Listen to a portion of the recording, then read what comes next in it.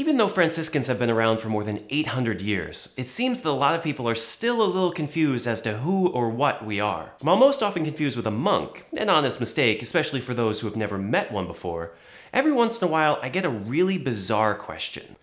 Are you a Jedi? No, Jedi aren't real. Since there seems to be a lot of confusion surrounding this issue, maybe a refresher course is in order. What's the difference between a friar, a monk, and a Jedi? This is Catholicism in Focus.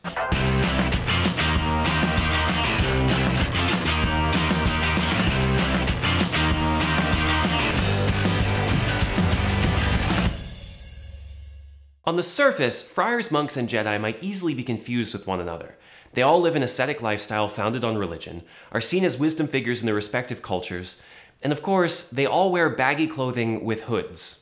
As we dig a little below the surface though, we see that these three ways of life are starkly different from one another. We can begin with the name itself. While some might use friar, monk, and maybe even Jedi as interchangeable terms, their origins reveal fundamental differences in identity. The word friar, often mistakenly taken to be synonymous with father or priest, actually comes from the French word frère, which comes from the Latin word frater, meaning brother. Like the nursery rhyme Frère Jacques, Brother John, friars are a community of brothers coming in the form of Franciscan, Dominican, Carmelite, and Augustinian, to name a few. The word monk, on the other hand, doesn't describe a relationship as it does a lifestyle. From the Old English word monach, which comes from the Greek monachos, it means solitary or alone. Monks live and pray in solitude, either in their cells or out in the wilderness as hermits. The word Jedi, much different from the other two, describes neither a relationship nor a lifestyle, but a mindset or goal. From the Dai Bendu word of mystic center, a Jedi is one who seeks the harmony of balance to maintain a peaceful world. But I'm sure you already knew that. Who doesn't know Dai Bendu? Of course, these three are different in more than just name. They're also different in where they live, what they do, what they believe, and how they dress. One of the easiest ways to differentiate between a friar, monk, and a Jedi is by location. Friars are mendicants, meaning that they live and work in the world, traveling from place to place. Monks, on the other hand, are monastic, meaning that they live stable lives committed to one place, usually a monastery. And Jedi, well, they live in a galaxy far, far away. So if you see someone in a long robe out on the street, it's likely a friar. If you're in a monastery, it's likely a monk. And if you're traveling the universe in a time machine, it's probably a Jedi. This is not a foolproof method, however, as friars can go to monasteries, monks occasionally go out into the world, and Jedi, I guess, are just as likely to be anywhere else. Another way to distinguish these three, then, is by what they're doing. Friars, particularly Franciscans, do not have a particular apostolate they must attend to, but are simply called to live the gospel.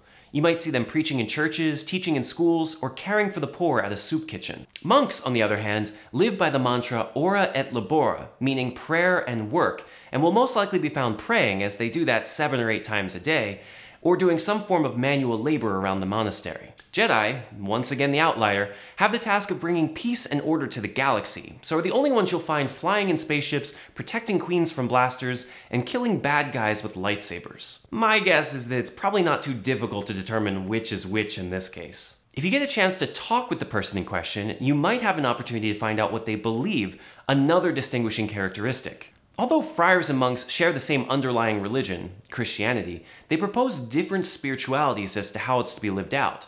Franciscan friars, for example, seek holiness through attention to humility before all of creation and joyful fraternal life with all the sons and daughters of God, whereas monks, seeing nothing greater than the pursuit of God, commit their entire lives to disciplined and stable prayer around a wisdom figure chosen to lead the community. Jedi, having never heard of Christianity, believe in what is called the Force, an energy field that connects all living things in the galaxy that certain people can use, manipulate, or learn from.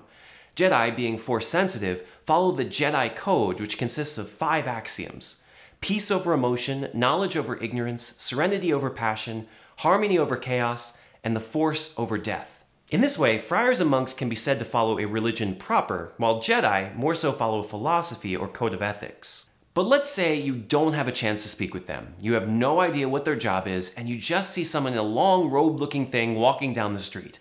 Can you tell a difference simply by looking at them? Yeah, in fact, we kind of look completely different. I would have opened with that, but then the other points wouldn't have seemed as interesting. We'll start with monks. Although variations depend on the specific monastery, most habits for monks have a few common elements. There's the tunic, or base layer of garment, that covers the whole body. This tunic is held together by a leather belt around the waist and covered with a scapular, a shoulder-width apron that extends from the knees to the back hem of the tunic. During certain ceremonial times, they may also add a large, usually white outer gown called a cowl. Friars, in this case Franciscans, came about in the 13th century as a reaction to the stability and comfort of monasteries, and desiring to travel easily, adopted a much simpler habit. Consisting of only two parts, the Franciscan habit is simply a tunic, with or without a detachable hood, and a rope with 3 knots, signifying the 3 vows. Many friars wear sandals, and some have added a rosary, but neither are required. The most complicated attire certainly belongs to Jedi, which are complete with undertunic and overtunic, outer robe with a deep hood and wide sleeves, loose-fitting trousers, a tabard, leather boots, and a broad sash or belt to, hold their lightsaber and other gadgets. Interestingly enough, the Star Wars universe also has monks aside from the Jedi, and the Jedi robes make it so that they're often confused with monks. So it looks like we do have that in common with them. You can almost hear Obi-Wan Kenobi for the 1,000th time saying, well, we're sort of like monks, but actually we're kinda... Nah, he probably just used a Jedi mind trick. I wish I could do that. Well, this video has digressed. Back to the incredibly important task at hand, we find that while certainly similar in casual understanding, the more we learn about friars, monks, and Jedi, the more we wonder how anyone can confuse the three. From the place of residence to daily life, central beliefs to attire, what we find are 3 distinct groups of people that provide something great for the universe, and yet have very little in common with one another. I may never know why people ask me if I'm a Jedi, but I never complain when they do. Every question is just an opportunity for me to talk about why I do what I do, and I never get tired of talking about Jesus. Thanks for watching this episode of Catholicism in Focus. Unfortunately, this is the last episode for the season, but be sure to check back January 29th for new episodes. I also want to thank all of you who have supported this channel throughout this year. May God bless you. Would you consider offering a seasonal gift to Breaking in the Habit Media?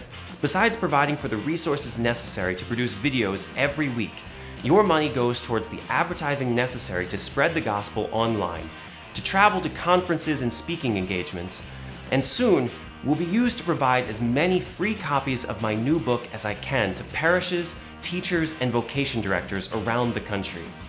Thank you, and may the Force be with you.